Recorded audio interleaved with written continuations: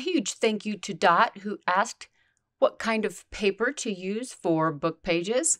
So thank you, Dot. Let's talk about some paper today. So this is a short list of basic types of paper stock that you may come across in bookbinding. Of course, this isn't by no means an exhaustive list. It's just some of the common ones that you may find. All right, so first off, we're going to talk about standard copy paper. And this is what you would find at any local big box store, a grocery store even, any of the office supply stores. Basically, this is what you put in your printer to print off random whatever paper.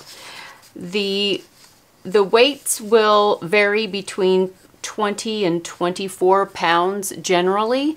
The 20-pound, of course, is going to be the lightest, thinnest stock, and then the 24-pound will be a nicer quality, a thicker quality paper. This kind of paper is great for notebooks or planners, maybe little books for just writing down grocery lists or that kind of thing. Next up, let's talk about parchment paper. And we are not talking about the traditional old parchment paper, the real deal that was made hundreds of years ago. This is the modern facsimile, and it has an aged texture to it that's supposed to be similar to an old type of parchment paper. So generally, parchment paper will come in the 24-pound range. And it comes in several different colors as well. And so does your copy paper. The copy paper can come in lots of different colors too. The parchment will come in anywhere from an off-white to an ivory to a cream to a copper. They have pale greens and blues, all kinds of wonderful colors for you to choose from. What this is nice for is this will be more if you wanted to make a formal kind of book, perhaps a wedding guest book or a visitor's log book. Perhaps you're going to be giving away a book as a gift and you want it to have some really nice paper on the inside and not just copy paper. Perhaps you would go with a parchment. There are different companies that sell parchment. Some of my favorite is Southmore, and because it comes in all ranges of colors. You can find that at Office Depot or sometimes Staples, definitely on Amazon. It is a good all-round parchment paper, great for writing and journaling, that kind of thing. How about handmade paper? Now, handmade paper is going to vary greatly depending on the maker, or if it is a commercially mass-produced handmade paper. So it could be anywhere as thin as a copy paper, or it can be as thick as watercolor paper. So that's why I said your mileage may vary on that. It can come with fragments of plants and flowers and different kinds of fibers, sometimes even glitter and that kind of thing you can find. It is beautiful to look at. It is not always great to write on because of the bumpy texture. What this is great for, however, is if you are making a book and you want to separate the book into different sections. This could be a cover sheet for different sections or different signatures. You could fold it in half and bind it around a signature, label it with the section. It's lovely. It's beautiful in a wedding guest book. You could mark off sections for different aspects of the day. Maybe notes that the bride took. Maybe the groom took some notes. Perhaps it was also used as a guest book at the wedding and people wanted to write their name. Maybe there's a section for addresses and phone numbers, that kind of thing. Beautiful way to separate signatures if you need to. You can bind a whole book in handmade paper. It's gorgeous. You can, some of it is even sturdy enough where you can attach memorabilia, photographs and that kind of thing without stretching it or pulling on it or tearing it. It sure is fun to work with, so I hope you give handmade paper a try. All right, let's talk about some heavier paper.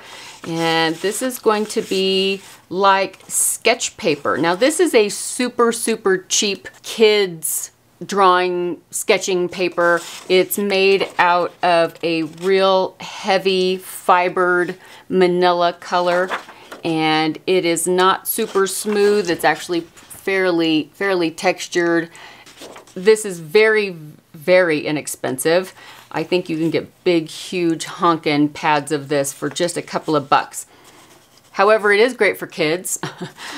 It won't stand up to watercolors very well, especially if your kid uses a lot of water. It may hold up to markers as long as they're not the real thick, heavy ones that bleed as soon as you put them down on paper, but more of the fine-tipped markers. It should work out fine. But it's great for pencils and colored pencils and just regular pens, that kind of thing. Crayons, kids love it for that kind of stuff.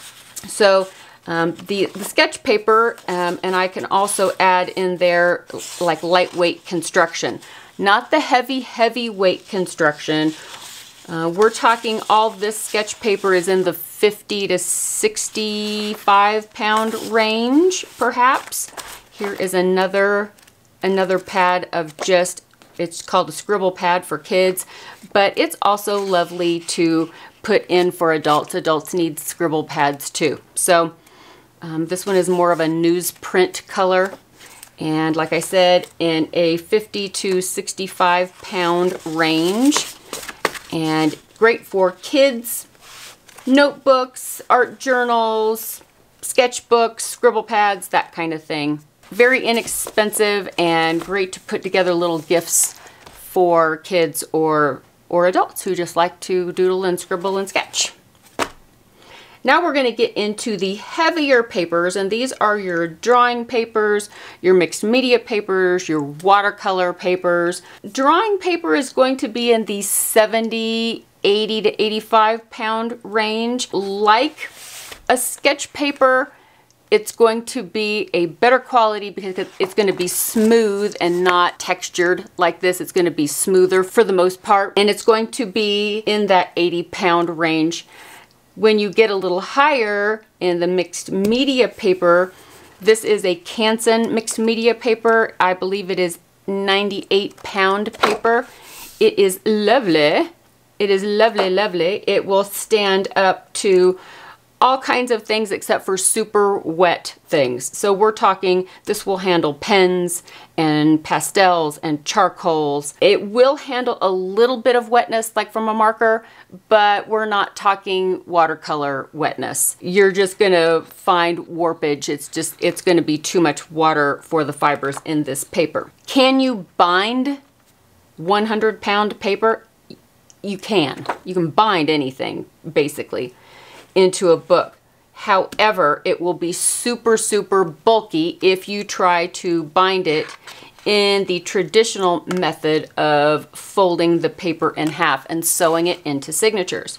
Your best bet on the heavier kinds of papers, the drawing papers, the mixed media papers, the watercolor papers, this is 140 pounds, this is some hefty stuff, is going to be more of maybe a perfect binding, which is, this is what a perfect binding is, where it is attached at the end. It's single sheets that are just stacked together. They are all glued up at the top, even the front cover and the back cover that has now gone missing. They were all glued together up here at the top. It's not a, they call it perfect binding. Is it perfect? Well, yes and no. The durability will be on a couple of different things.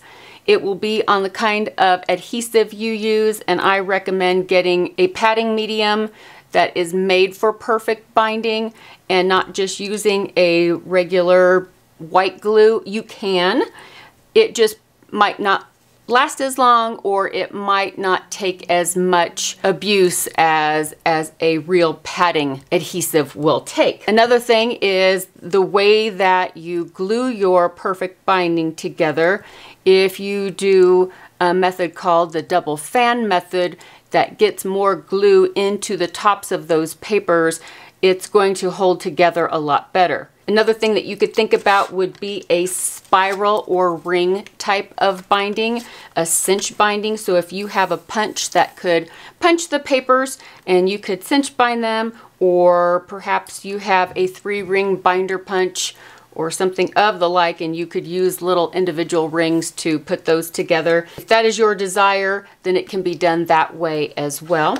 So at this point, you're thinking, okay, I know what the different papers are. I understand that there's different kinds of paper, but then when I go to look at the paper on the end of the little label, it says all kinds of crazy things. It could say text weight or cover weight or bond or pounds or basis weight, GSM or points. What is all this? And sometimes one kind of paper will have multiple kinds of measurements. So for example, a regular standard copy paper that is called a 20-pound bond weight may also be called a 55-pound text or 80 GSM.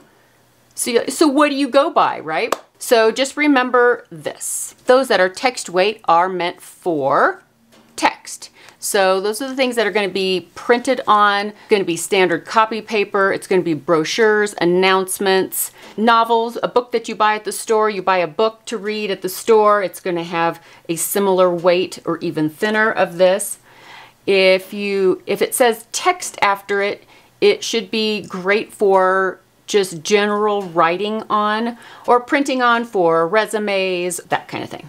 So cover weights are just what they imply. They are heavier, made more for covering than for putting inside a book. So you've got your cardstocks from lightweight to heavyweight, index cards, or perhaps you're going to be making greeting cards. This kind of thing is made out of these cover weights, these heavier cardstocks. And of course they go from 65 to 110 pounds or more. So we can go from pretty lightweight to pretty heavyweight pretty quickly. A most common paper today is going to be your 20-pound. It's going to be just that standard copy paper weight. But if you want a nicer feeling paper, a nicer writing on paper, get the 24-pound or a little higher, depending on how you feel about binding those heavier papers, because the heavier the paper, the more bulk you're going to have at the spine. When you fold those pages into signatures, it's going to be bulkier and you're going to need a wider spine to accommodate that bulk. So keep that in mind. There are converters and calculators online that you can plug in paper weights. You can plug in a pound to get the GSM or vice versa. I will put some helpful links below so that you can check those out if you need to do some configuring as far as that goes. So I know that this was a kind of maybe a boring, was this boring? This was a boring video. And we're just talking about paper and what it weighs and what you would use it for. But it's also a question that I get a lot. What kind of paper should I go get? What kind of paper should I bind into my book? Is this too thick? Is this too thin? What's this gonna look like? And it's all gonna be up to you. It is all personal taste. And some people like a heavy textured paper. They want the tactile feel of a thick heavyweight paper. Other people want a smooth paper that their pen can glide on.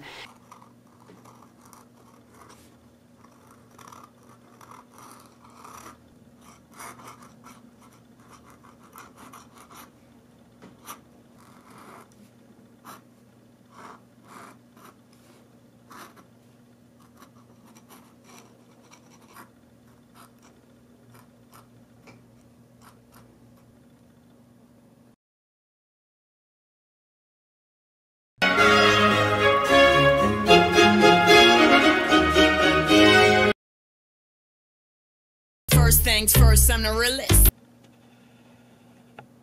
And some people just want cheapo scratch paper so that they can take notes and not worry about wasting a bunch of money on really good paper. Maybe you want to use all these kinds of papers. So maybe this gave you a little bit of a primer into some of the paper that you can go look for. I suggest going out there and grabbing some paper and feeling it, fold it in half if you're going to bind it. See how it feels to you if you want to write on it, and experiment a little bit. Thank you guys so much for joining me today on this quick little video about paper, and I will see you really, really soon in the next video. Bye guys!